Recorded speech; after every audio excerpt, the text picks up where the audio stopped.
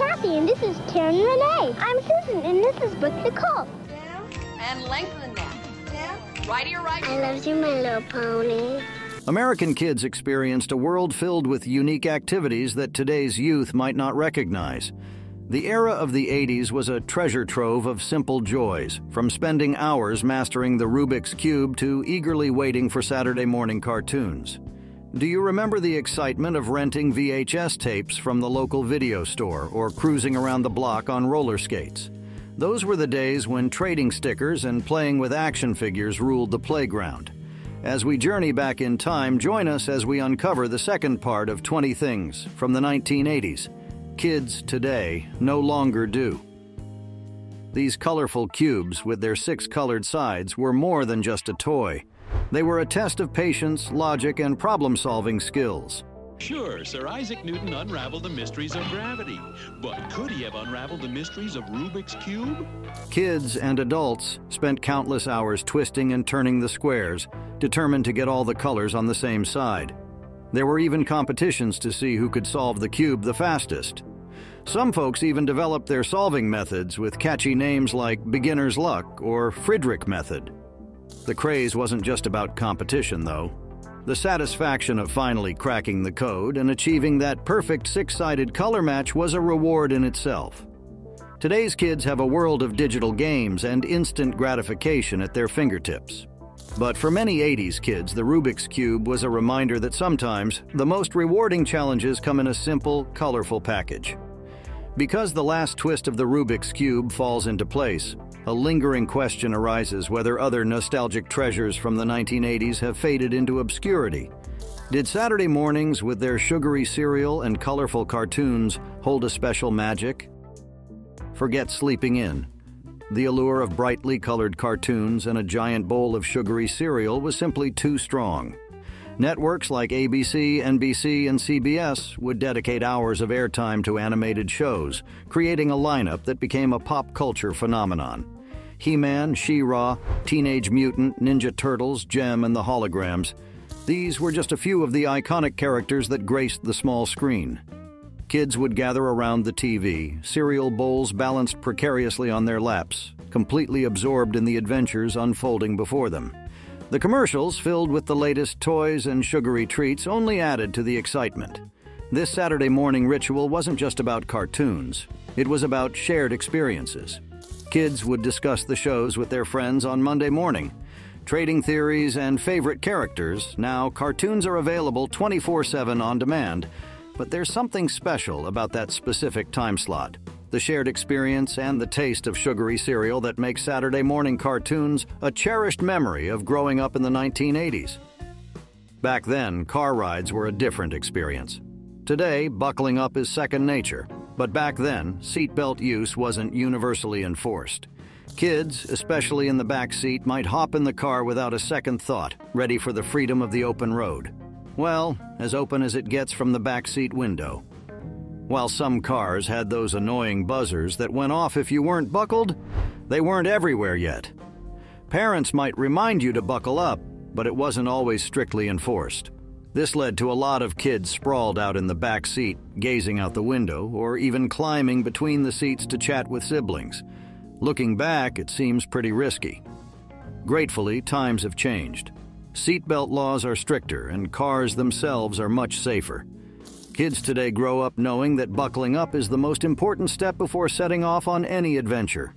While those free-roaming backseat days might seem nostalgic, the safety benefits of wearing a seatbelt are undeniable. Do you remember the thrill of Friday night movie nights? It wasn't just about the movie itself, but the entire experience that started at the video rental store. These havens of entertainment boasted row upon row of colorful VHS tapes, each one promising an exciting adventure or hilarious comedy. Picking a movie wasn't just a decision, it was an adventure.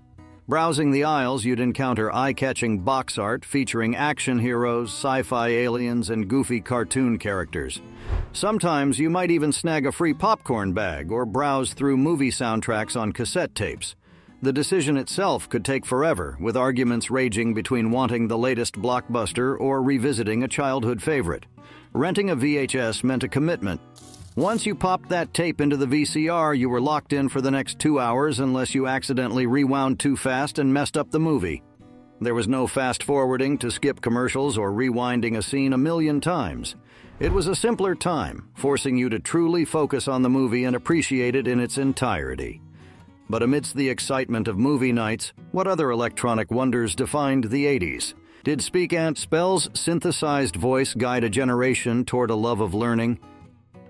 That era saw a rise in electronic toys, and Speak and Spell was one of the most popular.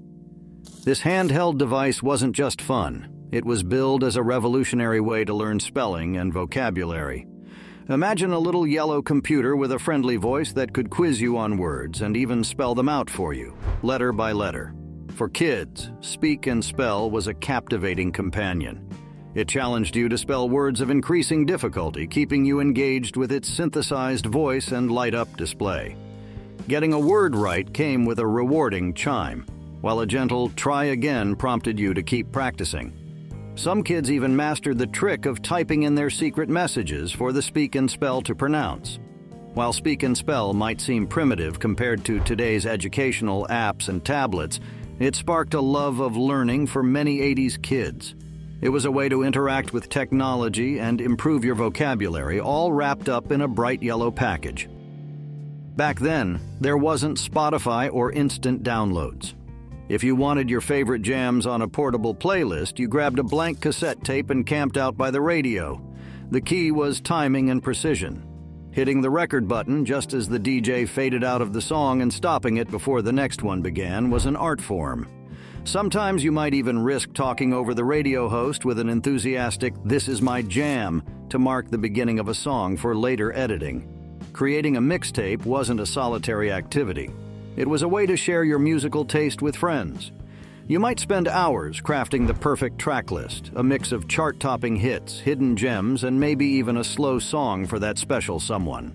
The finished product, proudly labeled with markers and stickers, became a treasured possession, a reflection of your musical identity. These landline telephones had a circular dial with numbers, and making a call meant using your finger to spin the dial around to each number. The faster you spun, the faster the dial went burring, creating a satisfying whirring sound. But dialing wasn't always smooth sailing. Overshooting a number meant letting the dial spin all the way back around, wasting precious seconds, especially if you were calling long distance. And forget about texting. If you wanted to leave a message for someone who wasn't home, you had to rely on an answering machine, a separate device that played a recording of your voice. While they've been replaced by mobile technology, rotary phones remain a reminder of a simpler time when a phone call was a more deliberate and sometimes even exciting act. Yet, amidst the simplicity of communication, what other interactive wonders captivated the imaginations? Did Teddy Ruxpin's animated tales weave a tapestry of childhood magic? Teddy Ruxpin wasn't your average stuffed bear. This high-tech plush toy featured a built-in cassette player and expressive eyes and mouth. Pop in a Teddy Ruxpin cassette tape and your furry friend will come alive, telling stories, singing songs, and even interacting with you through pre-recorded dialogue.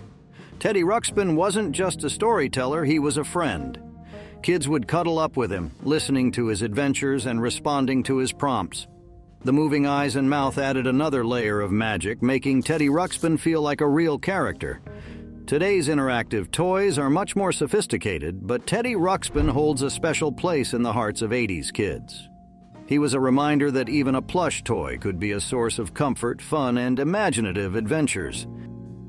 Imagine a book where you control the story.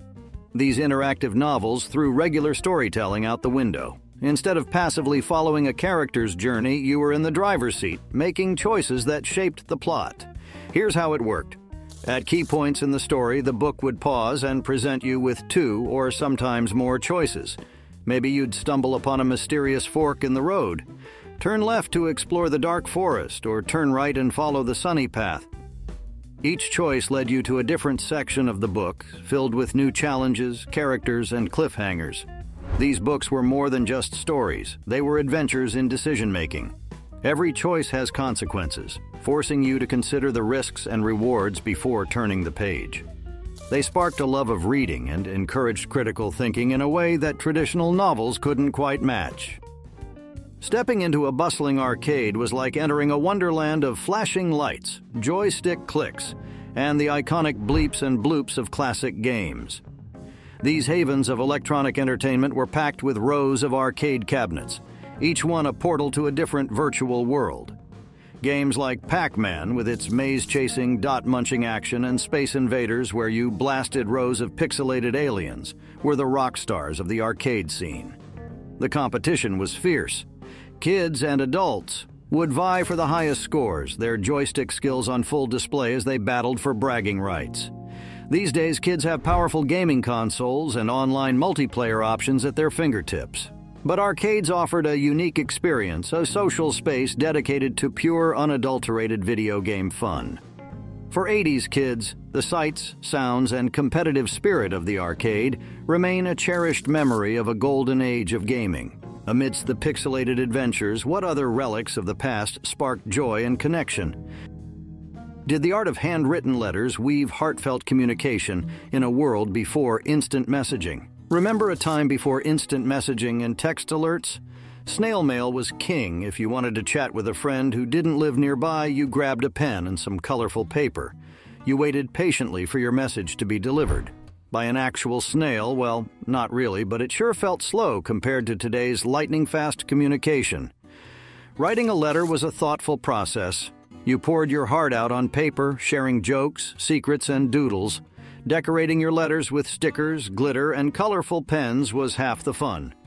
The anticipation of waiting for a reply added to the excitement. Imagine the thrill of checking your mailbox and finding a decorated envelope addressed to you in your best friend's handwriting. Snail mail wasn't just for friends, it was how you connected with family too. Sending a letter to Grandma and Grandpa filled them in on your latest adventures, and receiving a handwritten card from them felt more personal than any digital message ever could. The original My Little Ponies of the 80s had glittery bodies, long brushable hair, and unique symbols on their flanks.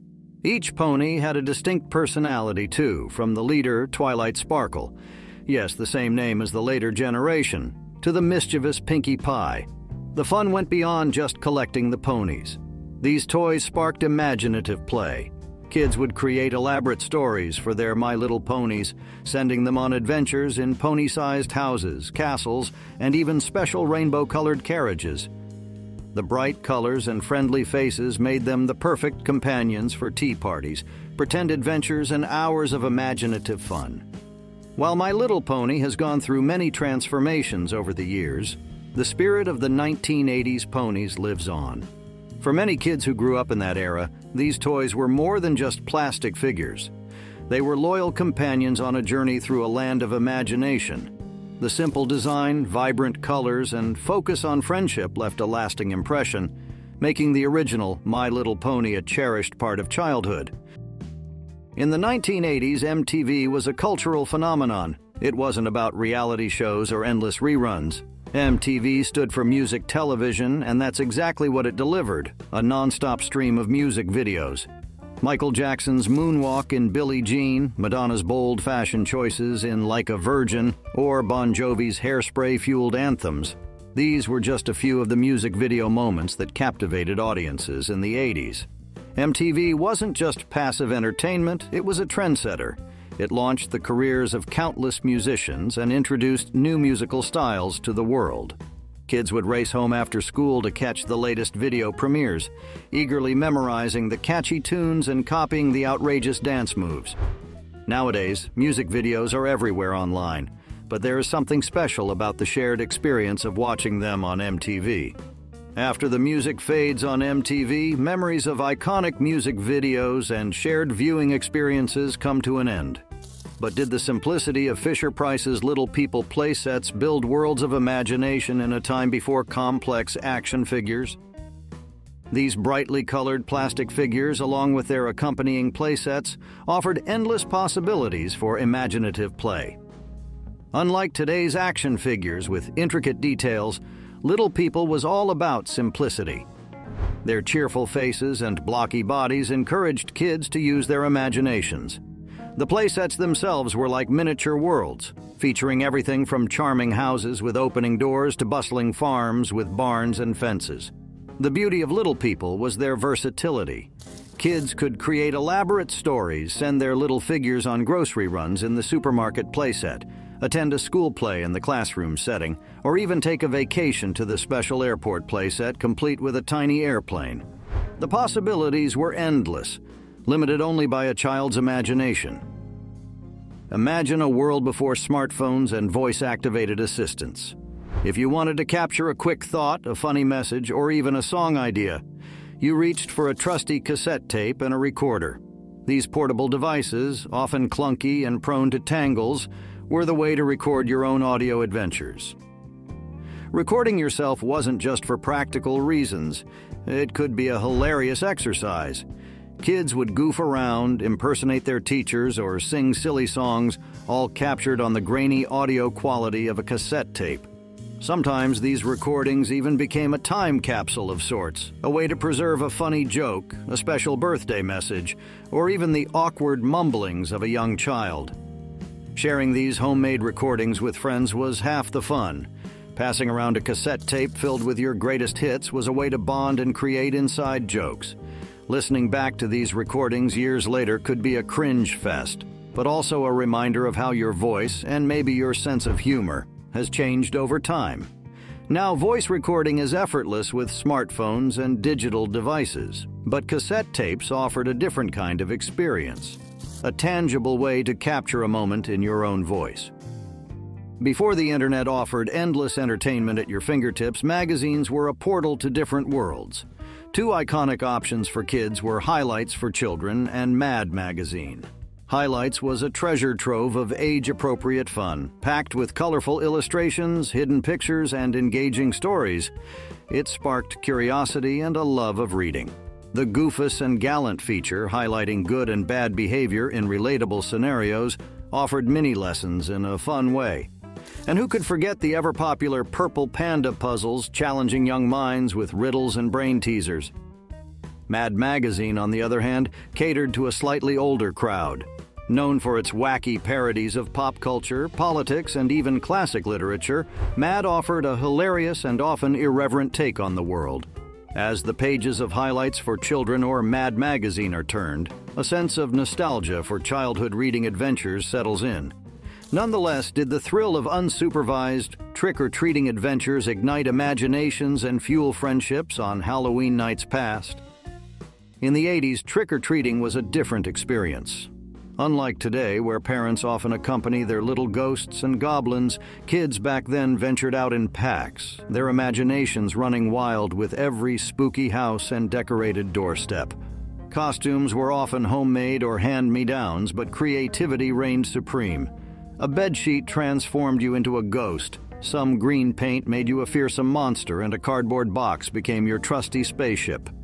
The goal was to collect as much candy as possible, filling your pillowcases or plastic pumpkins with a sugary bounty. The thrill of the unknown added to the excitement. You never knew what awaited you behind each door. A grumpy homeowner, a bowl overflowing with candy bars, or maybe even a prankster with a bucket of shaving cream.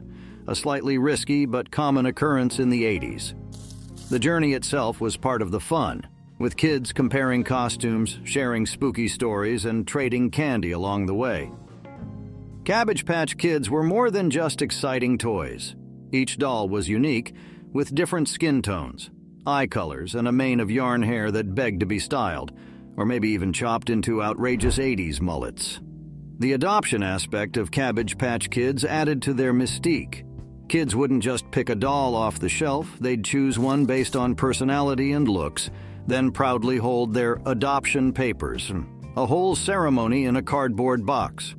Playing with Cabbage Patch Kids wasn't just about pretend parenting. These dolls sparked imaginative adventures. Kids would create elaborate stories for their Cabbage Patch families, sending them to school, on vacations, or even forming their own rock bands. If you wanted to share your jams with the world, or at least your entire neighborhood, you cranked up your trusty boombox. These portable giants, powered by bulky batteries, were the ultimate symbol of portable music power. Imagine lugging around a box with oversized speakers and a cassette player, its antenna telescoping proudly into the air. Hitting play on your favorite mixtape, the music would blare out, filling the streets with the sounds of pop, rock, or maybe even your latest breakdancing beats. Boomboxes weren't just for personal use. They were the life of the party, blasting tunes at backyard barbecues, impromptu dance sessions on the sidewalk, or even serenades under someone's window, a classic 80s move. The bigger the boombox, the cooler you were, or at least that was the unwritten rule. With the boombox belts out tunes to the rhythm of outdoor adventures, memories of music-filled streets flood in. But did the jazzercise craze bring joy and rhythm to fitness routines in a neon-colored world of sweatbands and leg warmers? Back there, fitness wasn't just about hitting the gym or running laps. It was about getting fit and having fun at the same time, and that's where jazzercise came in. This high-energy workout phenomenon combined dance moves inspired by jazz with aerobic exercise, all set to upbeat music. Imagine a room filled with leg warmers, neon headbands, and people of all ages bopping, kicking, and lunging to the sounds of pop and disco. Jazzercise wasn't about being the strongest or the fastest. It was about feeling the rhythm and letting loose. The instructors, often sporting colorful leotards and big smiles, were the ultimate motivators. They'd guide you through routines with catchy names like Grapevine and Jumping Jacks, all designed to get your heart pumping and your body moving. In the modern world, fitness options are diverse, from high-intensity workouts to yoga studios. But jazzercise offered something unique, a chance to combine exercise with pure, uninhibited fun. For many 80s participants, those neon-clad jazzercise classes remain a reminder that getting fit can be a joyful, music-filled experience.